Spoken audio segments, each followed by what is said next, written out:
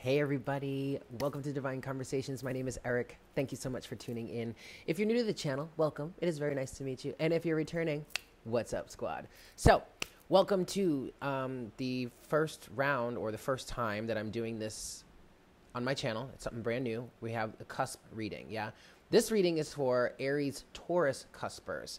I did your reading previously, and I uploaded it and everything, but for some reason there was some sort of glitch with the video, so it wasn't processing. So I was like, whatever, I'll just do it over. So this is your second round here. I'm kind of disappointed, kind of bummed, because it was a really good message that was coming through, but whatever, we'll see what comes through with this, yeah?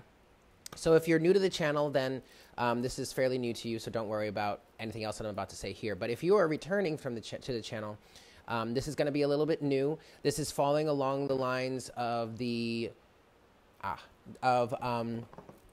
readings that I did for March.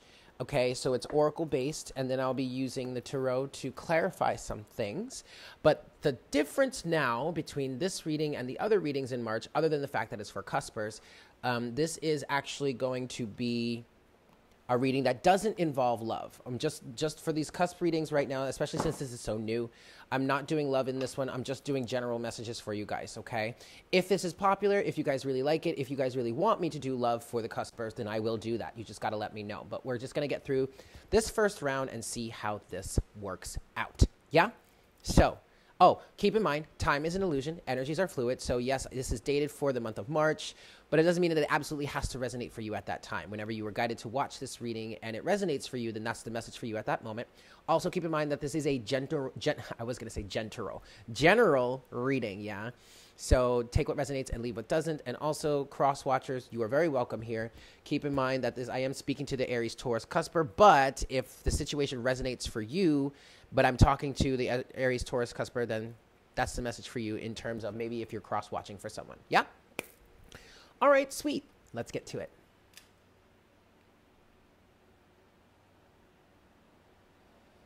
Oh, also, wait. Sorry, guys. One last thing. Let's see. So the Aries, Taurus, Cusp.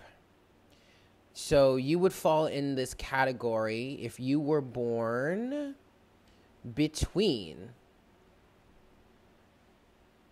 April 16th and the 22nd. Yeah? Excellent. Okay, now let's get started.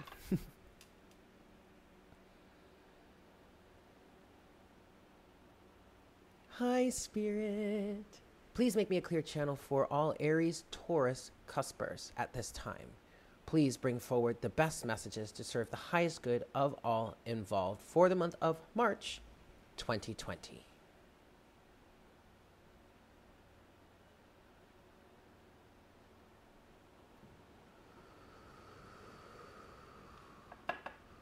Thank you so much, Spirit. All right, guys, let's get started. So I'm going to start with the Energy Oracle deck. And I'm going to give this 5 shuffles here. And then we'll see what comes out for you guys this time. Yeah? All right. For my Aries, Taurus, Cuspers. For the month of March 2020. This is number 3. Aries, Taurus, Cusp.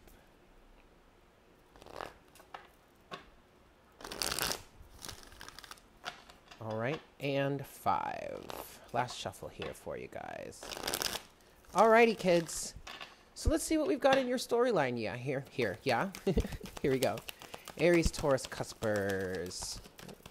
What's going on for my Aries, Taurus? Ooh, okay. Well, hostilities is the first card out, and that's kind of keeping in line with what we were talking about before.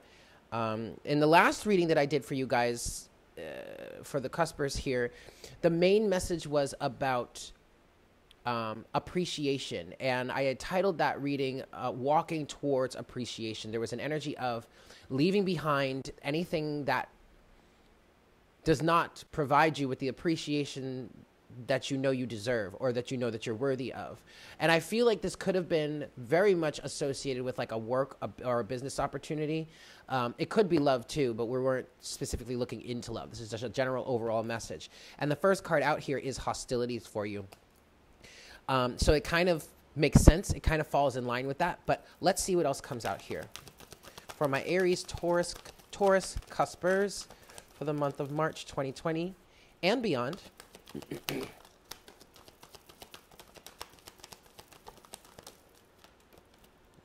let's see here. Okay. Okay. Good. Good, good, good. All right, let's tip 2 more cards, please, Spirit.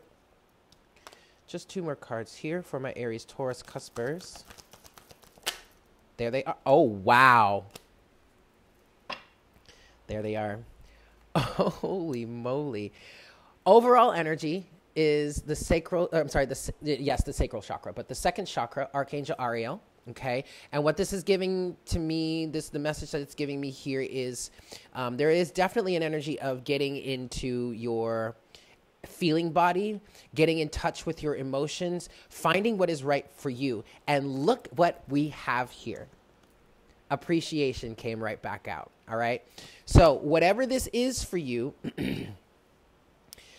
it's appreciation based. And that's where your sacral chakra or your second chakra comes into play, because you have to be connected to your feelings, connected to your emotions to really understand what it is that you want or need, what it is that in ways that you may not be appreciated, right?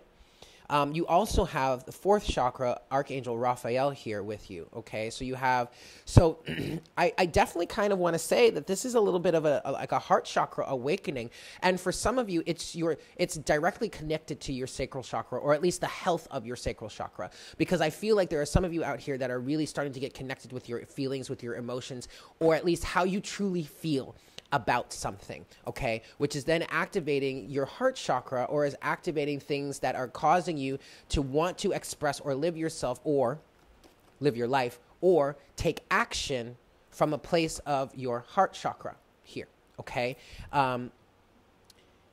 And whatever action this is that you could be taking here, it's going to lead to victory and blossoming abundance. And that absolutely falls in line with what we were talking about in the first time I did your reading here. But that is directly connected to you taking action in terms of what your heart is calling for, okay? Now, hostilities is here. We'll look into this. Every time this card comes out, and this card has been coming out a lot in all the different collective and private readings that I've been doing, okay? But what I'm feeling for this for you guys is that you're going to be taking some action in terms of finding greater appreciation and following your heart. And that's going to generate some sort of hostility here for you, because the people or the situations that you're disconnecting from that are not appreciative of you are probably, number one, because they're not appreciative, that kind of pushes them into a category of hostility, right? But then I kind of feel like there's going to be more or added aggression or hostility that's going to come up into play because you're going to be taking action and doing something that serves your highest good. With your heart chakra here, serves the facilitation of appreciation for you, and it's going to bring victory and blossoming abundance to you for 2 reasons. 1, victory is here because if you do follow through with what your heart is calling for, that in and of itself is a victory, regardless of whatever comes after that, right? But now there's also a victory here in terms of blossoming abundance for you, because you'll be removing yourself, separating yourself, or removing things from your life that are taking up the space that could really bring you this blossoming abundance. I really do feel like this is business oriented for some of you. Like you could be working at a job right now in which you are greatly underappreciated, and it's keeping you or blocking you from doing things that, number one, resonate with who you truly are, that bring you fulfillment, but number 2, doing things that could bring you that abundance, and that abundance doesn't just have to be financial or material. That abundance is love, happiness, appreciation. I mean, like that abundance can really be anything. It doesn't just have to be materially. Okay. So because you have these 2 angels here, I've kind of started to do this thing where I go with the Angel Oracle deck just to get some messages that the angels have for you, some other, direct guidance is what they're saying, yeah? Woo. So let's look into this. Let's see what what direct guidance the angels have for my Aries, Taurus, Cuspers. Now keep in mind, guys, this is a general reading, this is a general message, okay? So this could be business and career and finances. This also could be love. Keep that in mind. But this is just not a specific love reading, okay?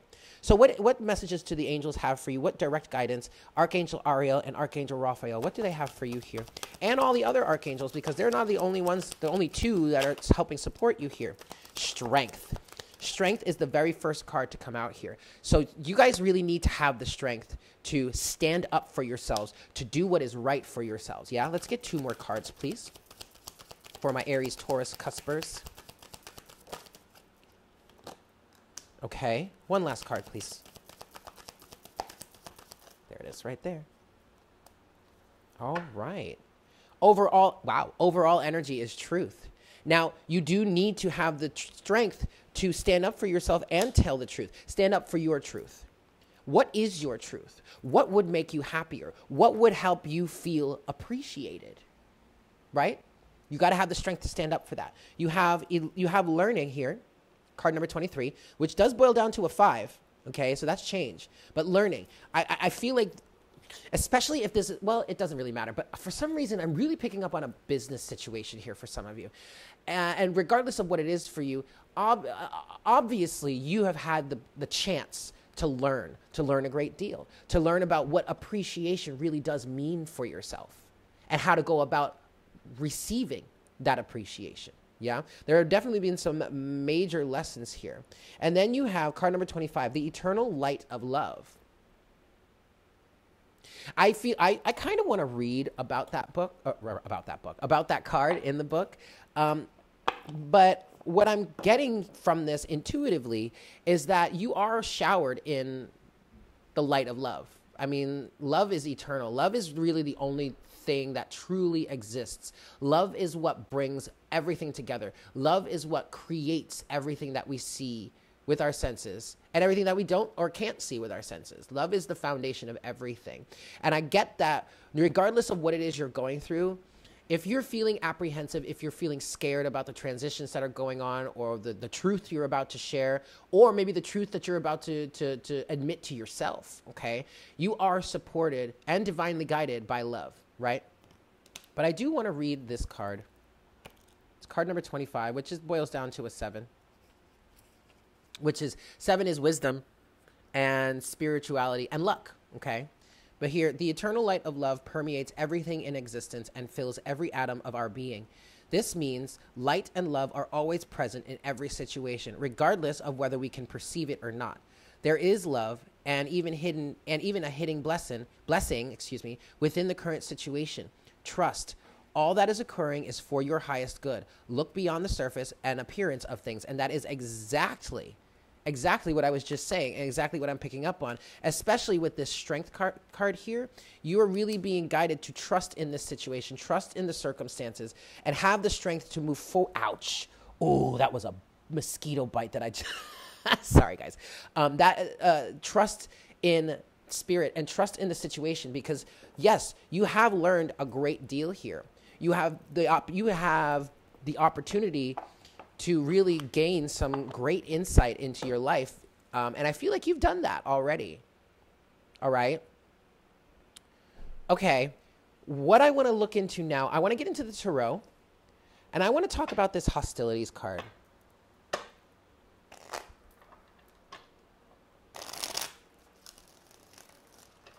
Give this 2 more shuffles. For my Aries, Taurus, Cuspers, what is this hostility here? What guidance, what illumination can we bring to you guys in terms of that? There we go. Okie dokie. Let's see. What is hostilities here? For my Aries, Taurus, Cuspers. Okay. Yeah, this is, wow. You guys, sometimes I really scare myself sometimes with the accuracy of what I'm picking up on here, because then the cards just reflect it. They corroborate it. But at the bottom of the deck, you have the 8 of Pentacles. And with that, I feel like, yes, especially with this learning card here, you've learned a great deal. And this actually could be something you've been working on for quite some time. Yeah, because underneath that is the moon. So that was hidden with the Empress underneath that. Yeah, the 9 of Wands. There you go. You've really been working on this. You've really been working on this. With the King of Pentacles underneath all of that. So I just get this sense that a lot of you have, up until this point, been working on redefining yourselves, understanding yourselves, getting really grounded and rooted in who you truly are and what it is you truly stand for, and then honoring that, committing to that. And if you're not there yet, you have the opportunity to get there, okay? Wow, this is a lot. So we have the Seven of Cups, the Six of Pentacles with Justice. And when Justice came out, that told me exactly what I was saying earlier. Justice is being served by you walking away from something. Eight of Cups. And that's going to definitely create some sort of hostility. It's inevitable, especially if you're dealing with some people that are really negative or low in vibration or really toxic. Misery loves company, y'all. So the moment you stop feeding that monster, they're going to throw a fit. I mean, there's no other way of saying it. Oh, wow. You have the Knight of Swords and you have the Queen of Pentacles. So you had the King and the Queen of Pentacles show up in this reading here. But the Queen of Pentacles came out officially because with this Knight of Swords and the Queen of Pentacles, the Queen of Pentacles represents an energy of knowing exactly what you're worth, 555. Knowing exactly what you are worthy of and what you are worth and not taking anything less than that. And not taking any shit from anybody and also not taking anything less than you know someone else is capable for. Or I'm sorry, capable of. And so this could really be a work situation in which you're underappreciated and you're undervalued, yet you're carrying the weight of many people on your team. If you have a big team, or maybe you have someone that's just kind of like dumping their load on you when it's not necessary. They could be doing their own damn work. Why should you have to pick up the slack for them? Why should you have to cover for them? That kind of energy, right? So with this Knight of Swords here and the Eight of Cups, there's a very aggressive ending to this situation.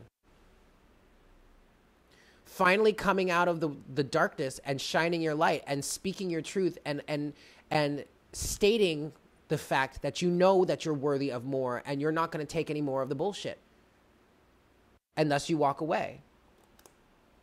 Seven of Cups with the Six of Pentacles and Justice is talking about the illusion surrounding your situation. I feel like some of you may have been getting gaslit in the fact that you give and give and give, and then when you don't receive what you know you're worthy of, you mention it. Maybe not in the Knight of Swords energy or way, because that's really aggressive, but you mention it. And then the smoke and mirrors comes. What are you talking about? That's not even close to it. Or I'm just really busy, or blah, blah, blah. You know we appreciate you. You know I love you, but bullshit.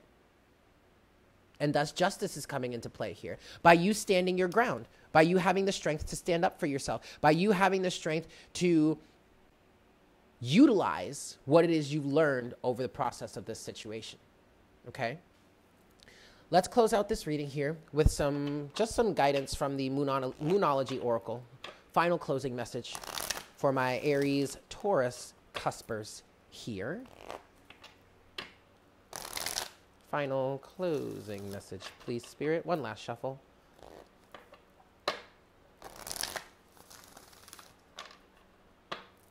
Okay. You know, it's so crazy. I could probably title this the same thing that I titled the last one. You know what I mean? That's kind of awesome. All right, Aries, Taurus, Cuspers. Closing message for my Aries, Taurus, Cuspers. Please, Spirit. Thank you so much.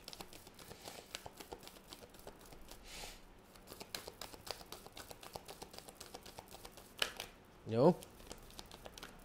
Spirit has been dumping massive amounts of cards on me lately. And it's like, you know what, y'all?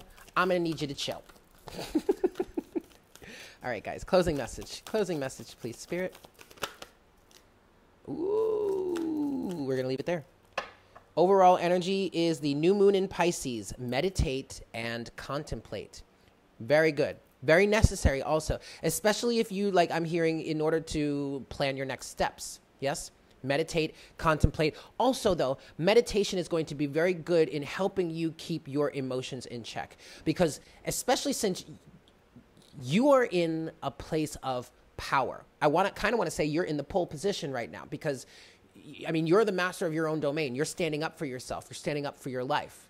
All right. So you are, in essence, taking the higher road here. You do not want to allow yourself to slip down and slip down into lower vibrational energies and start reacting in some similar ways, or maybe even the same way that these people that are trying to hold you down or keep you down, or the situation is trying to keep you down, may react.